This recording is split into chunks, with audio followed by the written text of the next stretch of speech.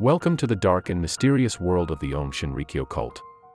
Although it was first founded for peaceful purposes, Aum Shinrikyo became a doomsday cult that gained notoriety in the 1990s for its involvement in a series of deadly terrorist attacks, including the infamous sarin gas attack on the Tokyo subway system. But what drove this cult to commit such heinous acts? What was their ultimate goal? And how did they convince so many people to follow their twisted ideology? Join us as we explore the enigmatic and unsettling world of Aum Shinrikyo and uncover the secrets that led to their downfall. But be warned, the truth may be darker and more unsettling than you could ever imagine. This is Know Your Cults.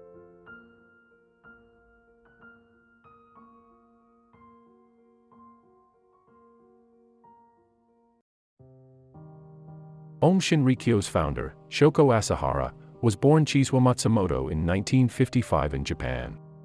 Asahara suffered an accident in 1977 that left him blind in one eye and permanently damaged his health. The accident was a turning point in his life, leading him to abandon his studies in acupuncture and Chinese medicine and to seek spiritual enlightenment. During his recovery, Asahara became interested in Eastern religions and yoga, which led him to establish his own religion. In 1984, he founded Aum Shinrikyo, which was initially called Aum Shinsen no Kai. The name Aum comes from the Sanskrit language, and it represents the sound that Hindus and Buddhists believe represents the universe's creation. The word Shinrikyo in Japanese means Supreme Truth Sect, which emphasizes the group's focus on achieving enlightenment and salvation through their teachings. Asahara declared himself a messiah with supernatural powers and developed a following through his charismatic personality and his teachings. His beliefs were a combination of Hinduism, Buddhism, and Christianity, and he claimed that he was the only one who could save humanity from the end of the world. Asahara's religious beliefs, combined with his claims of having supernatural abilities, led to the cult's rapid growth, with thousands of members in Japan and overseas, including in Russia and the United States. As Aum Shinrikyo grew in popularity, it established its headquarters in Kamikwashiki, a village in Yamanashi Prefecture, Japan. By the late 1980s, the group had an estimated 1,500 members. The membership quickly grew to around 10,000 by the early 1990s. The group's followers were highly dedicated to their leader, Shoko Asahara, whom they viewed as a messiah. Aum Shinrikyo's popularity grew while its teachings focused on a combination of spiritual and physical practices, including yoga, meditation, and asceticism. In the beginning, there was a strong emphasis on science and technology, and believing that members could achieve enlightenment through technological advancements. Aum Shinrikyo also engaged in various forms of charitable work, such as providing disaster relief after the Kobe earthquake in 1995, and establishing a medical clinic that provided free treatment to the poor. Furthermore, Aum Shinrikyo emphasized the importance of protecting the environment and advocated for sustainable living practices. As the group gained more members and financial resources, it began investing in various businesses, including construction and pharmaceuticals. They also established branches in Russia and the United States. However, as the group grew, it became increasingly insular and isolated from mainstream society. Members were encouraged to cut ties with their families and to devote themselves entirely to the group. This led to increasing concerns about the cult's activities and intentions. In 1990, Aum Shinrikyo began to shift its focus towards apocalyptic beliefs and the pursuit of political power. The cult's apocalyptic beliefs were rooted in a blend of Eastern and Western religious traditions, including Hinduism, Buddhism, and Christianity, and centered around the idea that the world was entering a period of cataclysmic change that would ultimately lead to the end of the world as we know it. Specifically, Aum Shinrikyo's leader, Shoko Asahara, prophesied that a catastrophic event known as Armageddon would occur in the near future, and that the only way to survive this event was to join Aum Shinrikyo and follow his teachings. Asahara claimed that he was the only one who could lead his followers to safety, and that by following him, they would be able to transcend the physical world and enter a new, spiritual realm. The group also began seeking broader public power. To pursue political power, Aum Shinrikyo began to infiltrate the Japanese government and other institutions, including the media and the legal system. The group also began to stockpile weapons and conduct military-style training exercises, with the goal of establishing a separate, self-sufficient community that would be able to survive the coming apocalypse. In 1993, Aum Shinrikyo's activities took a darker turn as the group began to produce and distribute illegal drugs. The group had previously been involved in legal pharmaceutical manufacturing, but it was discovered that they were now producing illegal drugs, such as methamphetamine and LSD. It's believed that Aum Shinrikyo began manufacturing illegal drugs as a way to fund their growing operations and to control their followers.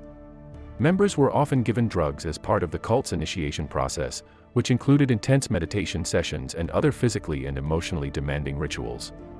The use of drugs was also used as a means of mind control, with members becoming dependent on the organization for their supply. While the manufacturing of illegal drugs was bad enough, this was only the tip of the iceberg for the group. Let's examine whether Aum Shinrikyo qualifies as a cult. Typically, a cult is defined as a group of people who share a set of beliefs, practices, and rituals that are often centered around a charismatic leader. The beliefs of the group are often considered extreme or outside the mainstream, and the group may exhibit high levels of control over its members' behavior and beliefs. Cults often use methods of manipulation, such as brainwashing or isolation, to keep members loyal to the group and its leader. In extreme cases, cults may engage in illegal or unethical activities, such as financial fraud or physical abuse. Aum Shinrikyo was widely regarded as a cult due to its extreme beliefs, practices, and the behavior of its members. The group's daily routine involved early morning meditation, chanting, and physical exercise, and members were expected to attend classes and lectures on Aum Shinrikyo's teachings. They were also encouraged to devote all their time and resources to the group and were discouraged from interacting with outsiders or maintaining close relationships with family and friends outside the cult. Members were subjected to a strict hierarchy, with Shoko Asahara as the cult's leader and members expected to follow his instructions without question. Former members of the group have since provided insight into their daily lives. It was like being brainwashed. They controlled everything we did, from what we ate to what we thought. The cult leaders promised us enlightenment and eternal life, but they were really just using us for their own gain. It was like living in a different reality. The leaders told us that they had supernatural powers and could read our minds. Leaving the cult was one of the hardest things I've ever done. I had to rebuild my entire life from scratch. Aum Shinrikyo's stranglehold on the lives of its members eventually expanded to public life, including acts of murder and terrorism. Aum Shinrikyo's history of violence began long before anyone was ever held accountable. The group was responsible for a number of murders and attempted murders. This included the murders of members who attempted to leave the group, as well as of those investigating the group's activities. In 1989, the lawyer Tsutsumi Sakamoto, his wife, and their one-year-old son were murdered by Aum Shinrikyo members.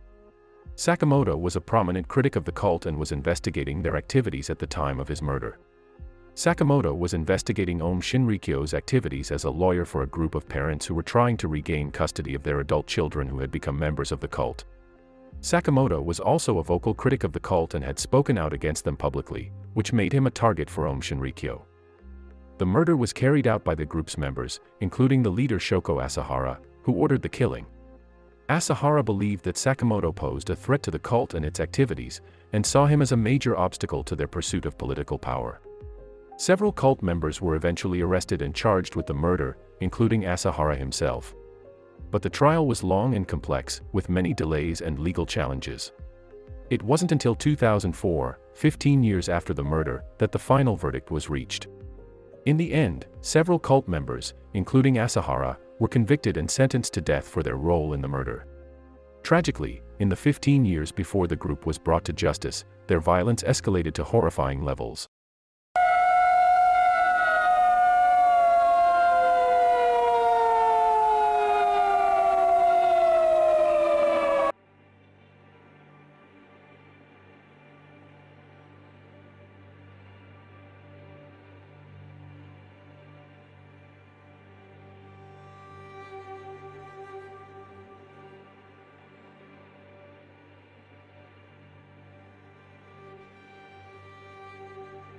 On March 20, 1995, Aum Shinrikyo carried out one of the deadliest terrorist attacks in Japanese history, releasing sarin gas in the Tokyo subway system during the morning rush hour. The attack killed 13 people and injured over 5,000 others. But this was not the first time that Aum Shinrikyo had used sarin gas in a terrorist attack. In fact, The cult had been experimenting with the deadly nerve agent for years, carrying out several smaller attacks before the Tokyo subway attack. In 1994, Aum Shinrikyo members released sarin gas in the city of Matsumoto, killing 7 people and injuring over 500 others. The cult had targeted a group of judges who were living in a residential complex near the attack site.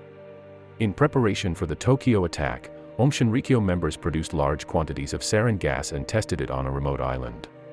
They also acquired a fleet of vehicles and coordinated a complex plan to simultaneously release the gas on several subway trains during rush hour.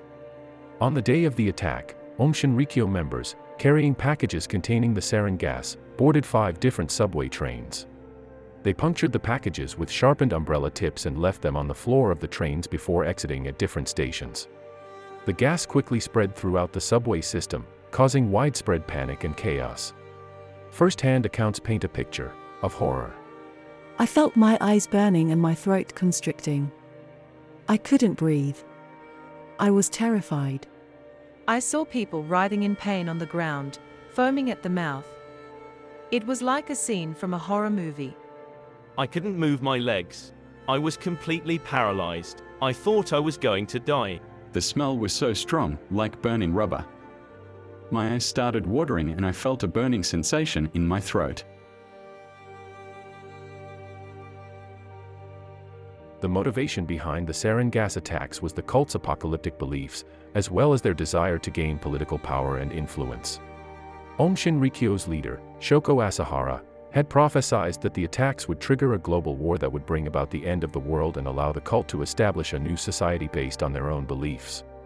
After the attack, the Japanese government launched a massive investigation into Aum Shinrikyo's activities, eventually arresting hundreds of cult members and leaders. Shoko Asahara was eventually captured and sentenced to death for his role in the attacks and other crimes. The sarin gas attacks had a profound impact in Japan, leading to a heightened awareness of the dangers posed by religious cults and extremist groups. According to journalist Koichi Hame, the sarin gas attack was a shock to Japanese society.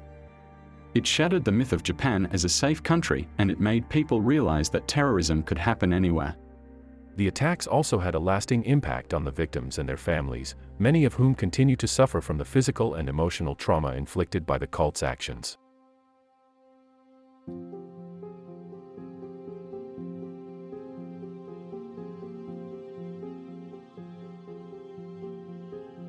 The sarin gas attacks brought an end to Aum Shinrikyo's reign of terror, as the Japanese government cracked down on the cult's activities and arrested hundreds of its members.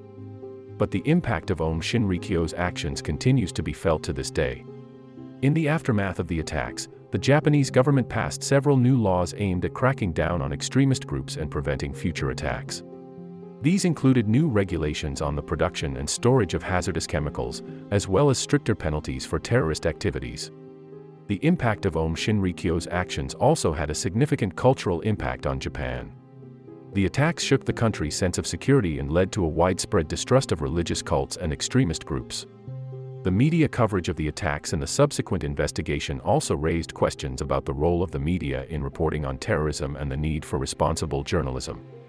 Several high-ranking members of Aum Shinrikyo were convicted and sentenced to prison for their roles in the cult's various crimes. Shoko Asahara, the cult's leader, was sentenced to death and executed by hanging in 2018. Many other cult members received long prison sentences. In the years since the attacks, there have been several movies, books, and documentaries produced about Aum Shinrikyo and their actions.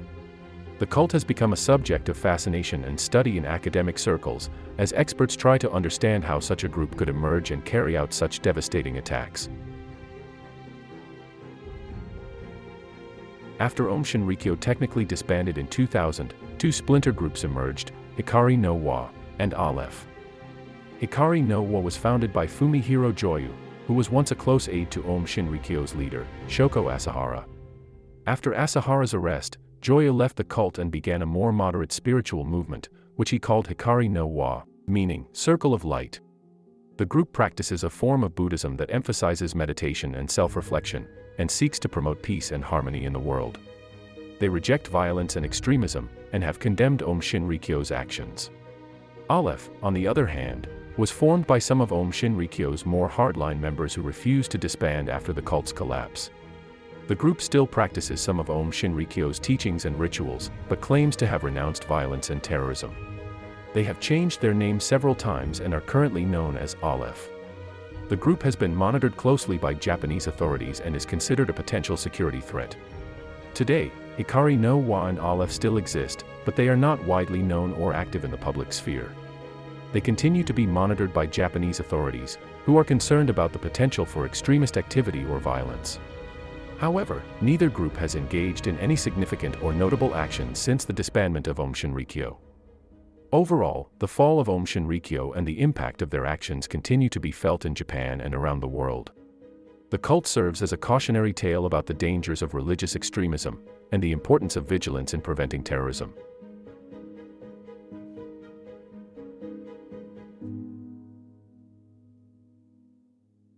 Let us know in the comments below what cult, sect, or secret society you want to learn about next. Please consider liking this video and subscribing to our channel to hear more horrifying true stories from around the world. Thank you for watching. Until next time.